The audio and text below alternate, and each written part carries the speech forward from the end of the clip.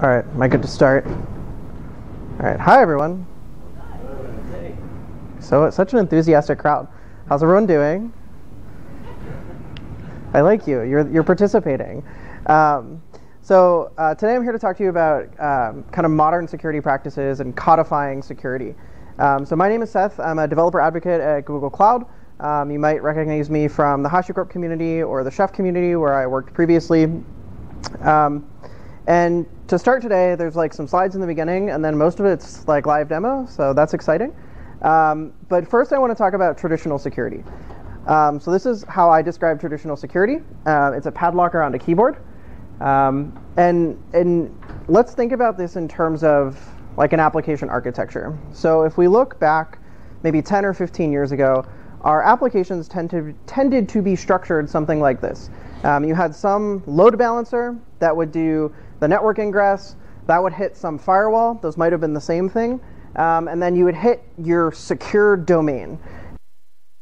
The application was likely monolithic, so you didn't have microservices. All communication happened within inside the application, and your database and your application lived on the same network. They might have been connected by the same physical, like serial cable connecting these two machines.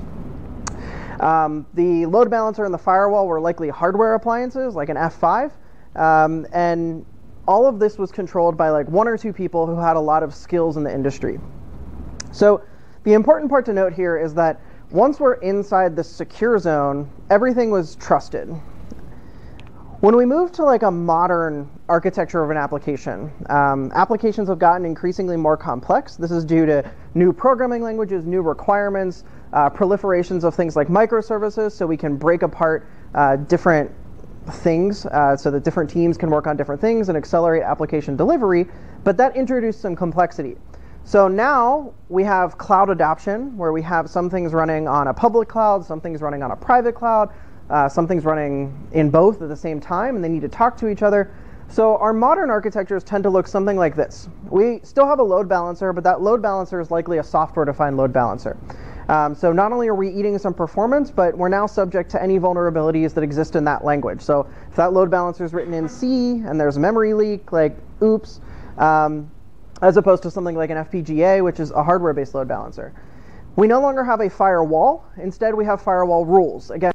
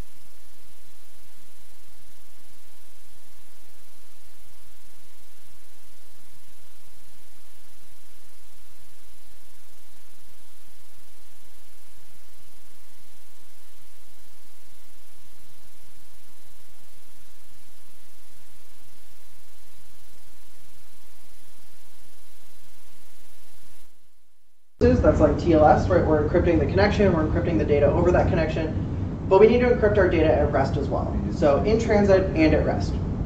At the same time, we need to understand the trade-offs of encrypting that data. There's certain data that should be encrypted, and there's certain data that can live in plain text. If you imagine we have a database of things like email addresses, you might think, oh, I'm going to encrypt those email addresses because if I get attacked, I'm going to be on the front page of Hacker News, I'm going to be on Troy Hunt's Have I Been Pwned? And that's a very valid way of thinking. And this is where there is no one answer. If I'm a company like MailChimp, where my core business is sending email addresses are very important. If I get hacked and I see that there's been a data leak, that's basically the end of my business. On the flip side, if my primary business is cat memes, and I run the top site for cat memes, and I collect email addresses so I can send out a newsletter. If I'm attacked, it's bad. I shouldn't have done that. I should have followed better security practices, but it's not the end of my business. And at the same time, if I encrypt all of my email addresses in my database, I lose the ability to do analytics. I can't search for all email addresses that end in, say, @gmail.com anymore, because they're all encrypted. So I have to make a business decision of should I encrypt this data, should I not encrypt the data? So encryption everywhere isn't the answer. Instead, having a cognitive conversation about whether we should encrypt data everywhere is the answer. And making a business decision and analyzing that risk of whether we should encrypt or not encrypt, and what the business trade-offs are for that. The second pillar are these dynamic, time-based, revocable credentials. So in a traditional application development, you might have an app that has to talk to a database.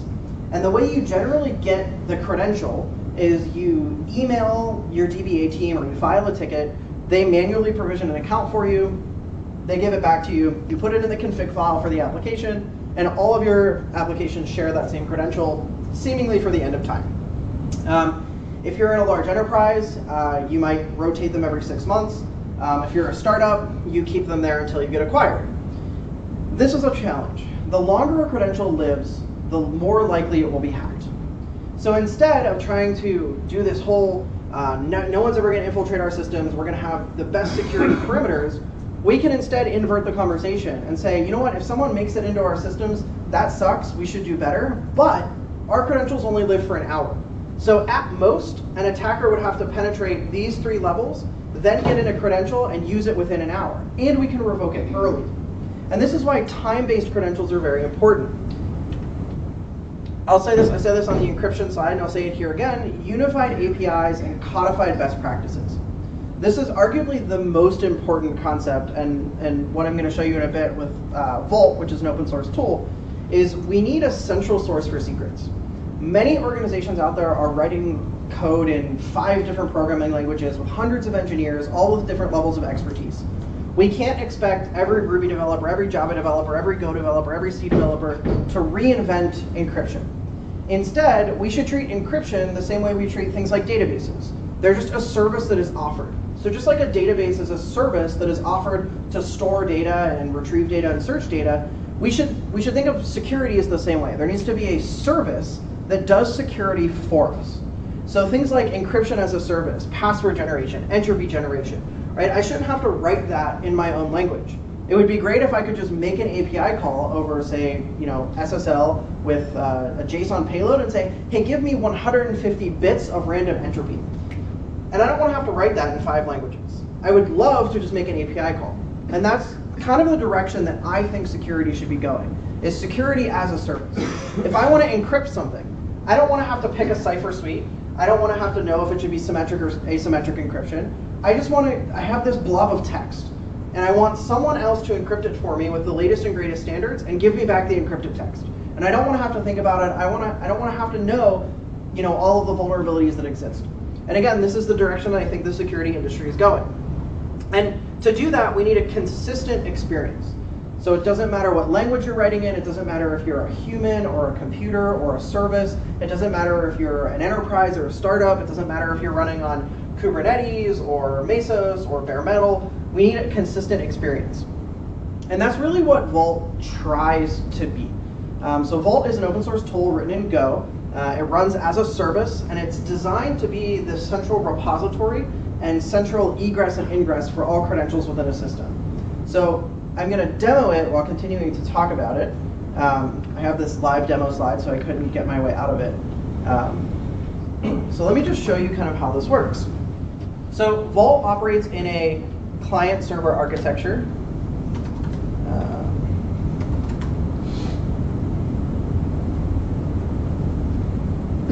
How do I go over there? There we go. All right, can everyone see this? You're also loud. There we go. All right, so Vault operates in a client-server architecture. What I've done here is I'm going to start a Vault server. And I created scripts because I suck at typing. So I'm starting a Vault server. That's exciting. It's running as a service in the background. I'm going to go ahead and open a new tab over here.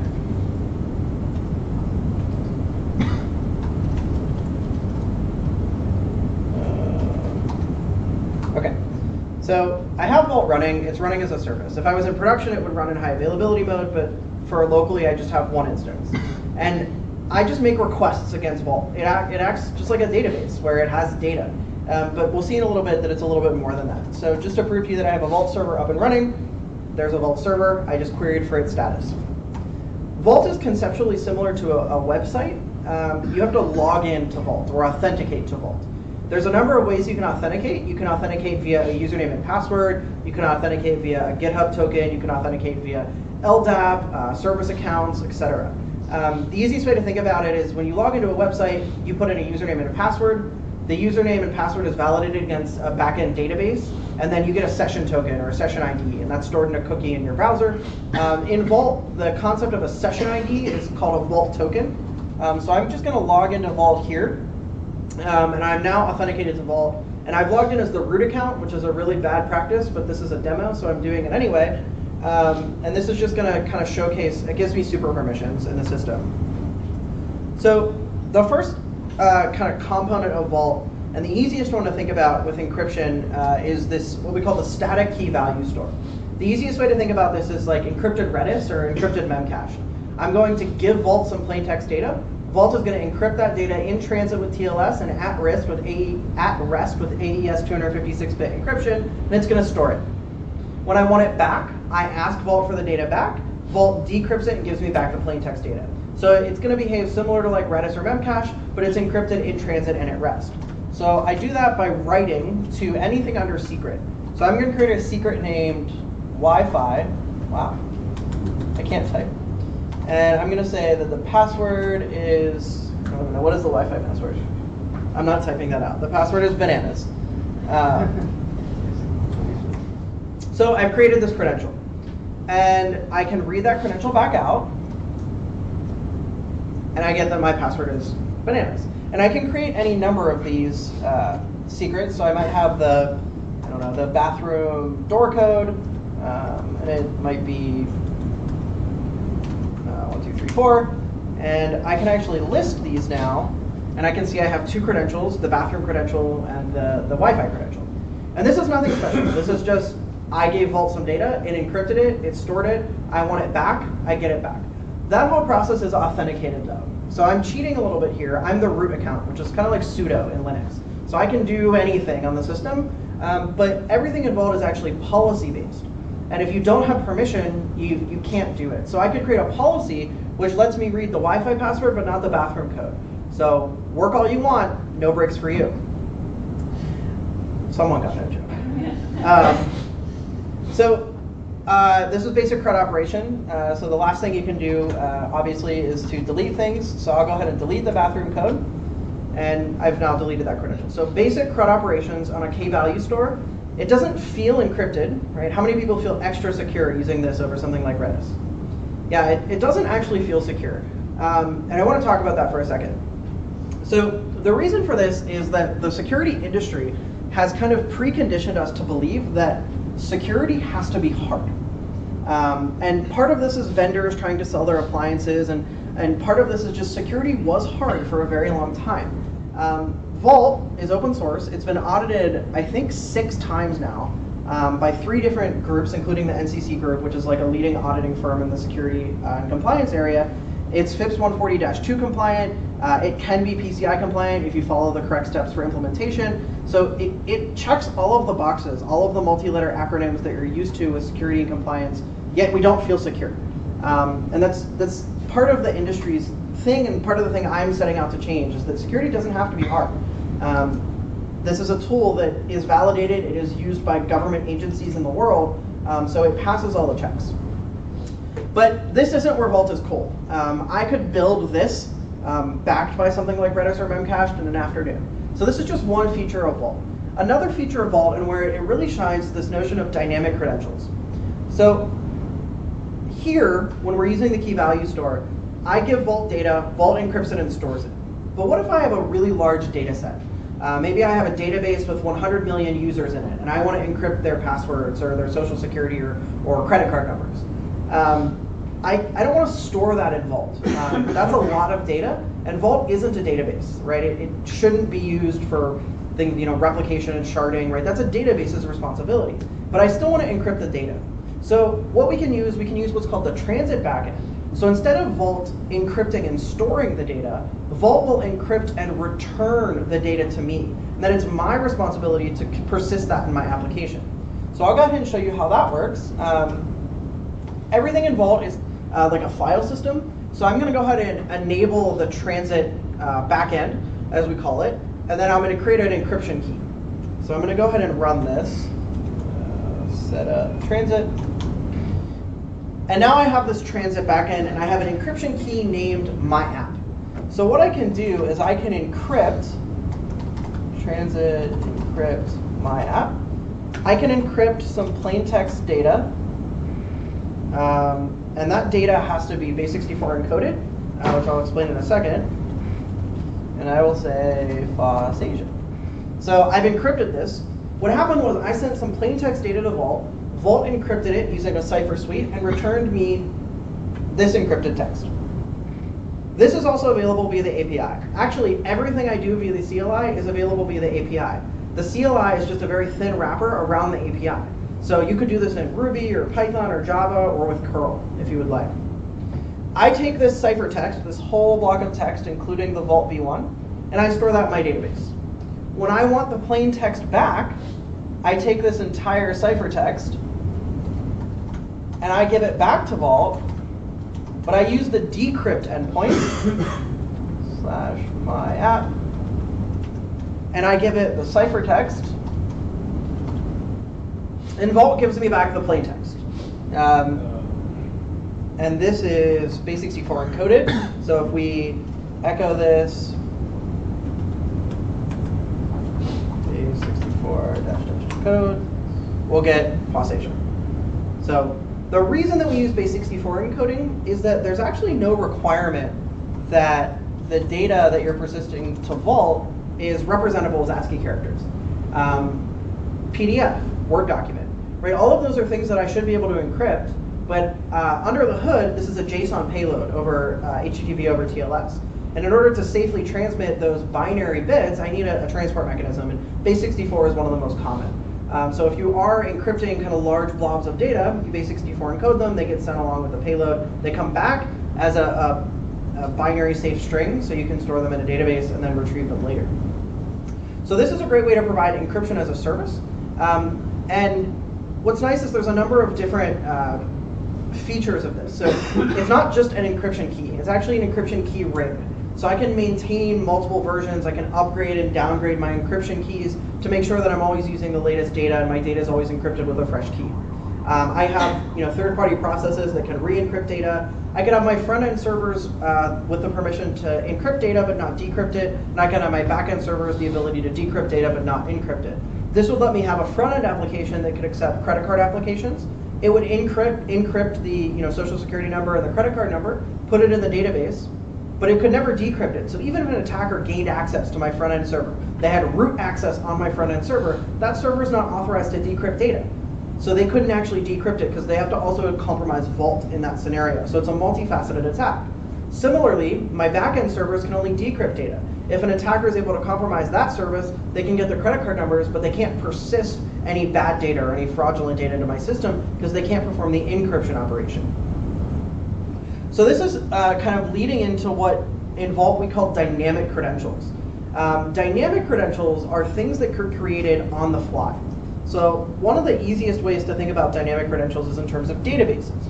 Right now, in order to create a database password, you have to like run some SQL commands or click and agree. You get back a username and password, you put it in a text file, and you share it across all your applications. There's a number of problems with this. Namely, you have one shared credential, so if it's hacked, you have to incur downtime to rotate those credentials. You don't have provenance, which is a one-to-one mapping of an application to its credentials, and it's not good for auditing and logging, right? You can't do this dissection or diagnosis of a problem. So what we can do in Vault, oops, I ran that before I actually showed you what it was, is Vault can actually connect to a database like Postgres or MySQL or HANA or Oracle, and it can actually dynamically create these credentials. So I'm running on localhost here because I didn't want to rely on the internet, but last night at the meetup I demoed using this on Cloud SQL, so a third-party database service. What I do is I give Vault root or privilege credentials to my database, and I give it a series of SQL commands to run to create a user. So here I say create role with login password valid until, and these curly brace things get filled in by Vault. So what will happen is when I make an API request to Vault, Vault will establish a connection to Postgres. It will run this SQL, filling in the things between the curly braces, and give me back a user.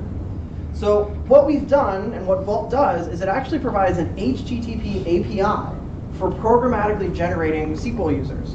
And this works with Microsoft SQL, Oracle, a lot of mainstream databases out there.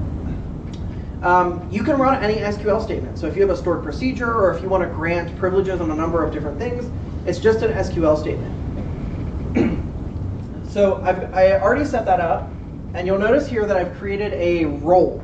A role named read-only is like a symlink.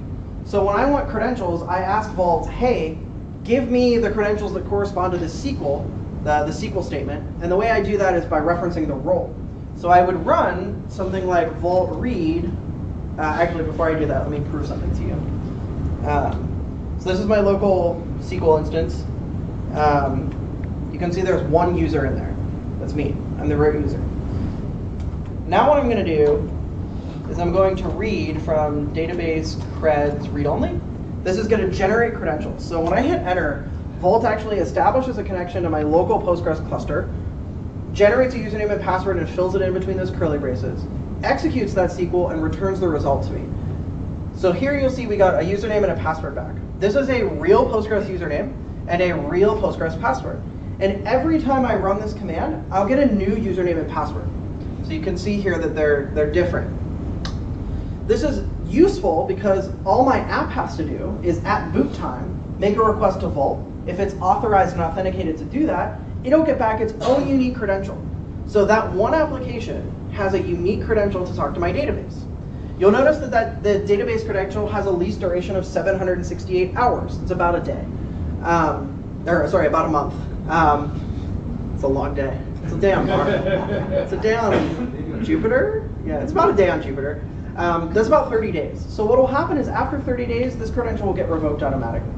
So we don't have to worry about rotation and stuff because we can tell our auditors and our compliance teams, hey, no credential lives longer than 30 days. I could set that to as little as 5 minutes if I really wanted to, and then no credential would live longer than 5 minutes.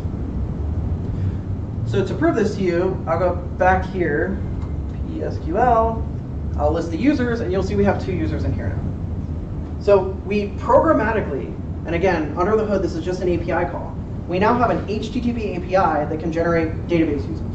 This is incredibly powerful. And those users have a limited time that they live. They can live for a configurable amount of time, anywhere from 1 second all the way up to 5 or 10 years. But we're able to time scope these. We can revoke them in advance as well. So right now, I just showed you all my username and password to my database. That probably wasn't a good idea. So what I'm going to do is I'm just going to go ahead and run vault revoke. And I'm going to revoke all of the database credentials. And just like that, when I go in here, they're all gone. So that's what we call a break glass procedure, which is, oh no, I've been hacked. I need to like stop the bleeding. I'm going to incur downtime, but that's better than losing customer data. I'm going to delete all of my credentials, and I'm going to start from scratch and re-diagnose this problem so that we can find where the vulnerability or the infiltration happened. That's how easy it is to revoke these credentials, and you can do it on a subset, you can do it on a full set, you can revoke everything in Vault. Now, that requires a lot of privilege. Not every user can do that. Again, I'm the root user, so I have kind of exponential privilege in the system. But if you do that, you lose the anyway to do any tracing, right? If you do this, you don't lose tracing because the username and the lease ID are available in an audit log, which is stored separately. Typically, you put that into something like Splunk or some third-party system, so you can still correlate with the logs. How many people here run their own certificate authority? No? You don't like to self-deprecate? So one of the cool features about Vault with these dynamic secrets, and one of the challenges with microservices, especially a lot of them, is you either need some kind of service mesh with something like Istio and Envoy to manage mutual authentication and authorization in the cluster, or you have to manage your own PKI infrastructure. And Vault actually makes that second one easier. So for customers that can't adopt tools like that or aren't ready to make the step to a service mesh, your own internal PKI infrastructure is very helpful. So here what I'm doing is I'm generating a root certificate. I could give Vault my own certificate if I wanted. And then I'm generating a role called my website where I can actually generate TLS certificates on the fly. So if you're not familiar with PKI infrastructure, don't worry about like the curl distribution points and stuff. All you need to know is this is really hard and often involves lots of Stack Overflow, copying and pasting, and then eventually someone figures it out and puts it in a text file. So what I'm going to do here is I will configure this, so set up PKI. And now what I can do is I can just generate a certificate on the fly. So what I did here is I asked Vault to issue me a certificate for example.com, and that was authorized and authenticated. So I got back the certificate, I get back the public CA chain and the private certificate as well. So there's the issuing CA, and here's my private key. And again, all of this is happening via an API. So there are tools out there that actually do this entirely in memory. So web servers that query Vault for their TLS certificate and only store it in memory. So even if the system is compromised, someone would have to trigger a core dump to get the private key out of these web servers. And again, this is an API under the hood, so you can automate this in any language you'd like. Again, every time I run this command, I'll get a new certificate, and I can revoke the certificates early. So this certificate I think is valid for 30 days, but if all of a sudden I detect an intrusion, I don't trust my application anymore, I can revoke it early, and it can no longer talk within my systems because I'm using mutual TLS, for example. This next one's kind of fun, but it has a real use case. So how many people know what TOTP is? Yeah, so TOTP is the generic algorithm for one-time passwords, or passphrases. Multi-factor authentication, those 6 or 8-digit codes you get with like Google Authenticator or Authy, it's a spec. Vault can actually act as a TOTP provider and a TOTP reader. So what's a good use case for this? Remember, everything in Vault is authenticated and logged. And the challenge with multi-factor authentication on something like an AWS root account is that it belongs to a phone or a device. So if you run an operations team, how do you get multiple people access to that MFA code? Do you pass around an RSA secure ID token to people who are on call? Vault is actually a really good solution for that. So you actually store the generation in Vault, and then you authorize and authenticate that, and you can write Vault policies against third-party systems. So you can actually say people can only generate the TOTP code if they're on call, and link that into something like PagerDuty. This means that even if you're in the operations group, you can't actually log into the AWS root account unless you're currently the Enoch. So I'll go ahead and show you this. I just have a sample one here. And now what I can do is I can Vault read TOTP code demo, and I get back my 6-digit code. So you're used to like scanning those barcodes. Those barcodes actually correspond to a URL, and you can do that here. After about 30 seconds, this code will rotate, and I'll get a new code. So this is the same as like Google Authenticator or Authy or 1Password doing the cycling, but it's authenticated and audited. If I don't have permission to read this TOTP code, I get permission denied. Vault can also act as a TOTP provider. So if you have an application and you want to add two-factor authentication to your application, you can either implement the entire TOTP spec yourself and hope you get it right, including recovery codes and backups and failing over to SMS, or you can use something like TOTP as a service. This goes back to kind of Vault's core mantra of security shouldn't be this hard. We're going to give it to you as an API and do the best practices for you. So instead of acting as the thing that generates codes, Vault can actually act as the thing that validates codes, which is a TOTP provider. So I'll show you how that works. Set up TOTP provider. So here I'm generating, I use the generate equals true keyword, but it's the same, what we call a backend, or the same generator. So I will run setup TOTP provider.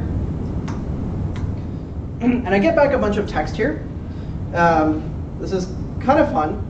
This first block of text is a barcode. This is a base64 encoded image of a barcode that you could have your user scan with their mobile application.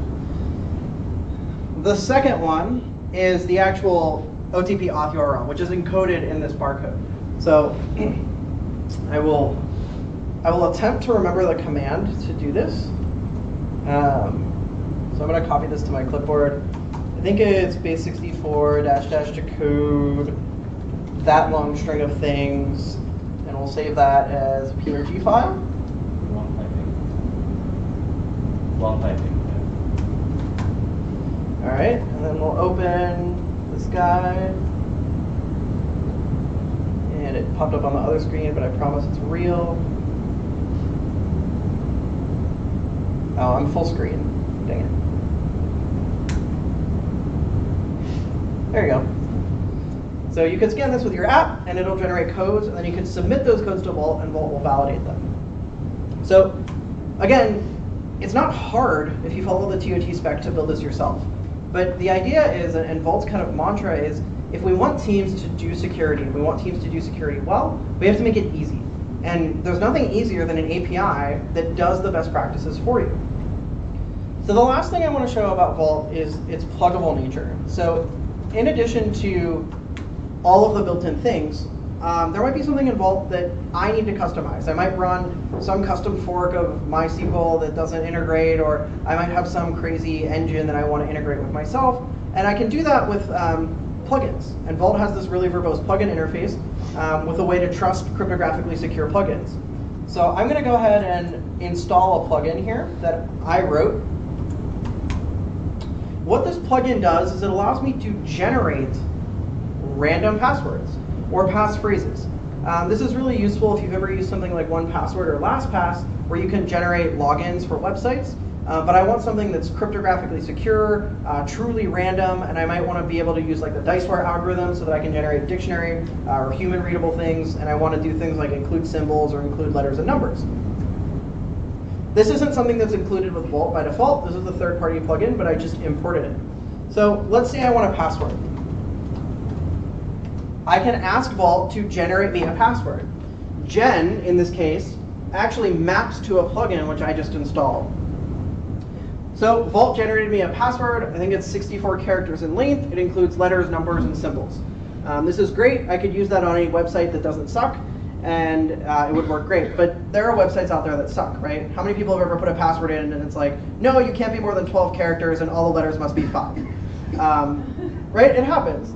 And for those cases, you can customize that. So I might want to say the length is, I don't know, 36 characters, because that's an arbitrary limit that someone imposed. And there can be, up to 10 digits, but we can't do symbols.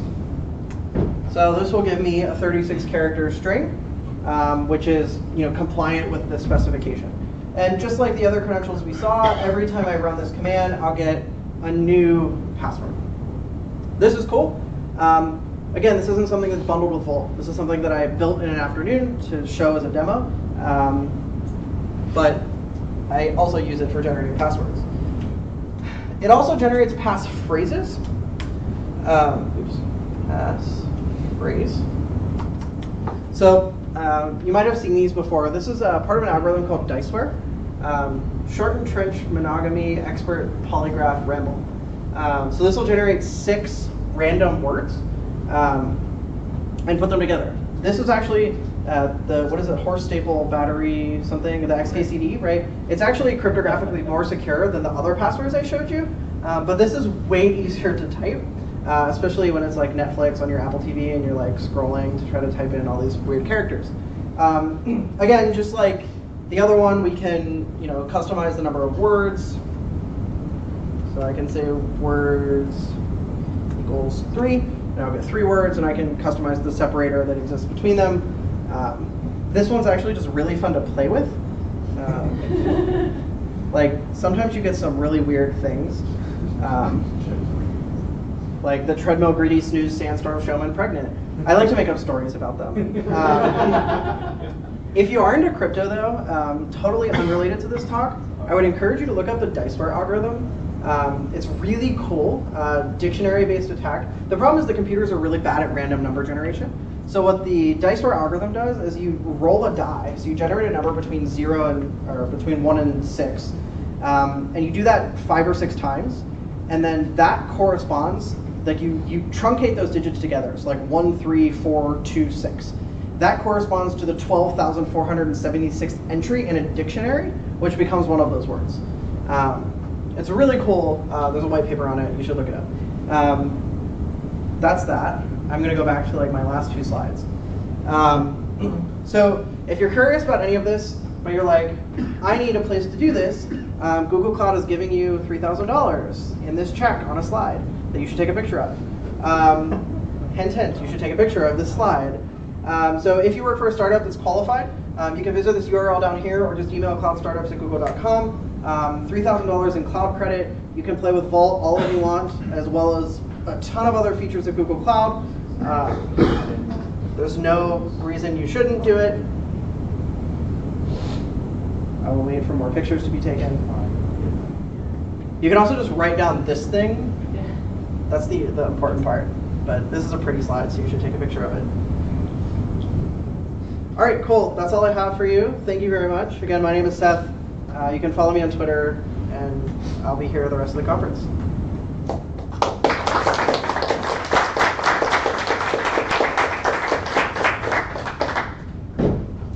Cool. Any questions still for Seth? All right. Cover that? Do it. Oh, you want to try or? Hi. Do you know of anybody using Vault for managing SSH secrets? Yes, so there's a number of what we call secrets engines, which I didn't discuss. There's about 12 of them. SSH is one of them. So Vault can actually act as the thing that sits in the middle.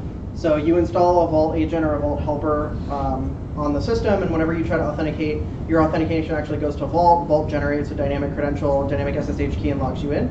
It's also possible to do that via like trusted CA certificates, where you have OpenSSH trust Vault CA, and then Vault will sign that CA chain. I have a chart that shows how that works, but there are a number of people doing it. My problem with that is if you're truly trying to do security well, no one should access a system after it's online, especially via SSH. So if there's a reason that an operator needs to touch a system like that, that's, in my opinion, a fault of logging, monitoring. Like, we should be able to egress that data through third-party systems. There's no reason an operator should have to touch that system. If, in fact, that does happen, though, that system should immediately be taken offline.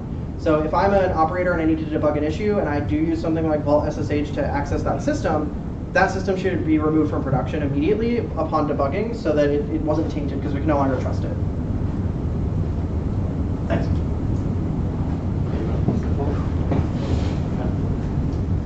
Yeah, just a simple question about the concept that you shared around using Vault to issue passwords to the application to connect to the database and short-lived username and passwords.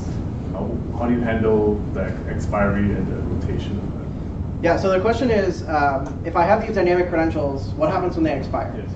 That's application dependent, and there's a few strategies. So if you're building a cloud native application, it likely responds to some type of signal to reload, right? SigHub or a graceful restart where it can hot reload its configuration.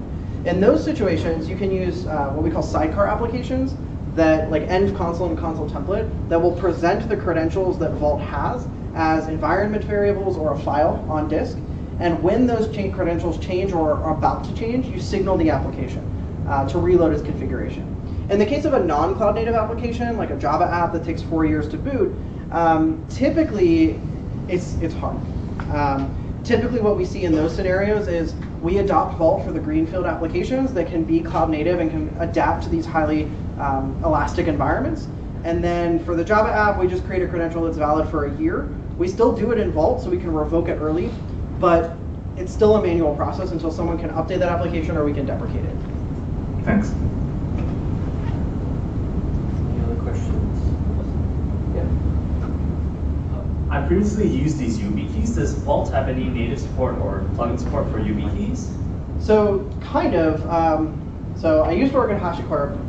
Oh, right. There was I was employee number 4 at HashiCorp, so I was there quite a while. Yes and no. So the open source version of Vault does not have support for things like HSMs, which is a derivative of what you're talking about, like a YubiKey. That's part of the enterprise play. So customers that want hardware-generated entropy can actually connect Vault to an HSM, which could be a YubiKey or it could be some kind of appliance that generates entropy, and that's a paid product. So it's not available in the open source, but it is a feature that exists. Okay. Yeah, we're good. Cool. So Seth, thanks very much. Thank you. So great. I think we covered a lot here. Quick announcement that we're going to have a group photo, this year's group photo today at 12:15. And so if I can just ask everybody to go down to level 1 and to the exhibition area.